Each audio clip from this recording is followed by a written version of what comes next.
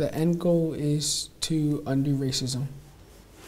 Get everything where everybody can seem safe wherever they go and not have to deal with racism. Thanks for joining us again on QACTV. We have a very special program for you today. We invite some of the greatest young minds I could find into the studio so we could talk about a program that they started themselves. So we have Riley, we have Gene, and we also have Cyrus, who's going to join us in a little bit.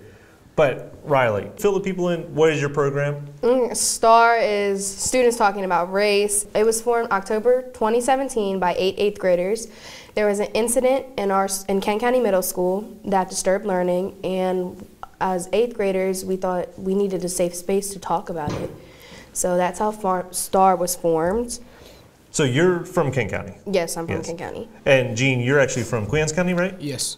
So how did you get involved with the program? I got involved because me and Cyrus are very close, and his family thought that we should start doing it in QA more often because of everything that happens in QA. They think that we need to start expanding over here. S.T.A.R's vision mission statement is to inspire open dialogue and self-reflection around racism in our school and community by encouraging uncomfortable conversations, forming partnerships, and engaging in activism to promote equity. I got involved with S.T.A.R because my dad is also one of the founders of S.T.A.R, so they had a training, and he told me he think it'd be good if I should come. They was at Washington College, and I joined there. So that's got to be great. As a dad, you get them involved, and then you see how much they really enjoy it.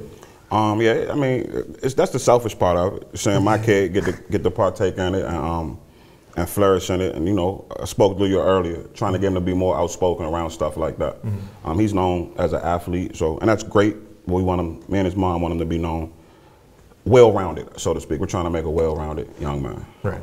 How do you feel like this program has affected you, or at least your vision of the community since you've joined the program? Well, in Queen Anne's, I haven't really seen change yet because we have not networked with Queen Anne's kids as much. So the goal is hopefully to get more Shore schools involved. So once that happens, I feel like we'll get a much bigger change than what we got right now. So. Great. So how do we get more kids involved? The next step, especially with my kid being over here, is to bring it to QA. Right. And so that's what we've been trying to do. I think at the college last year, Washington College last year, we had maybe 15 kids from QA in there, and that's big. At the training, it just happened. We purposely had that in Queen Anne's County, and we had more Queen Anne's kids come, and that was at the Kennard Building over President's Day weekend. I told you it was pretty huge. We had 27 kids give up their Sunday from 9 to 4:30, and then came back President's Day and went from 9 to 4:30 again.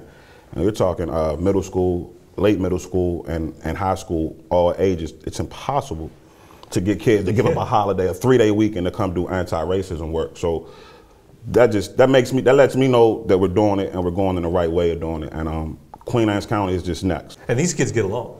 Yeah. As you can tell. Yeah. They're having a good time.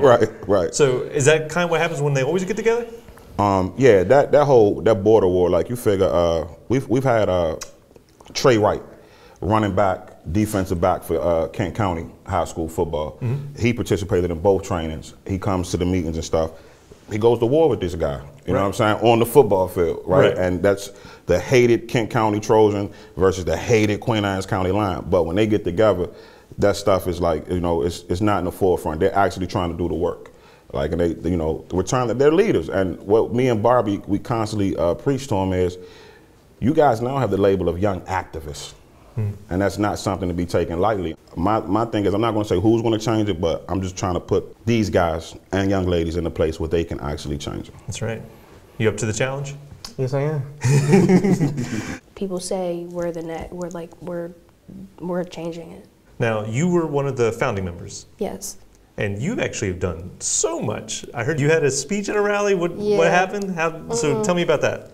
At the March for Our Lives, I spoke out on gun violence. And after, I had a few phone calls with the kids from Florida and heard about the gun violence and issues down there.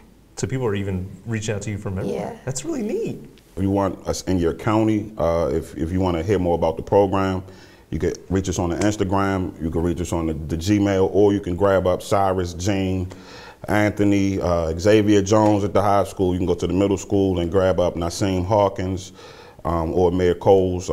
You can, in Kent Island, you can grab up the We the People young ladies. They know about the program. So you can get a hold of us if you want to get a hold of us, for sure.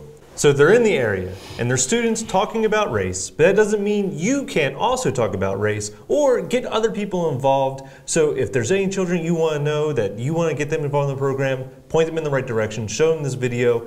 These are great kids. I've had a chance to hang out with them for an hour. They're amazing. I've had a great time. Get involved in your community. Thanks for joining us today, and we'll see you next time.